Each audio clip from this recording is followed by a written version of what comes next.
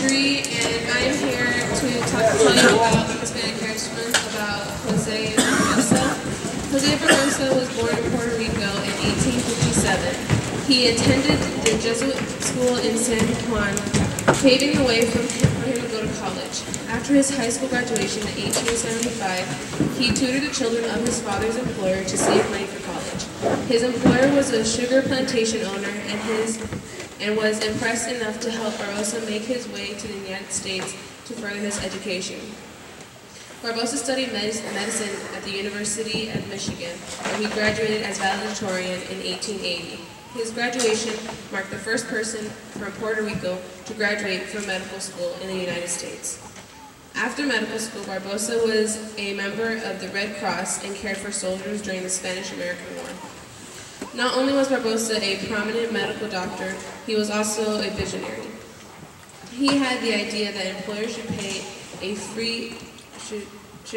fee to ensure medical care for their workers, much like modern healthcare insurance.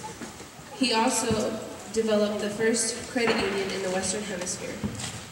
Outside of medicine, he also worked to help others through involvement in politics.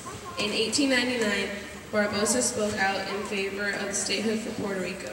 He wanted Puerto Rico to have the same rights and responsibilities he had seen in the United States.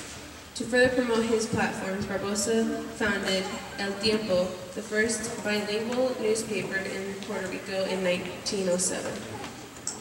He was appointed the United States President McKinley to serve in the Puerto Rican cabinet from 1910 to 1917.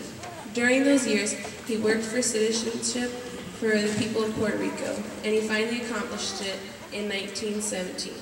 He served in the Puerto Rican Senate from 1917 until he died in 1921.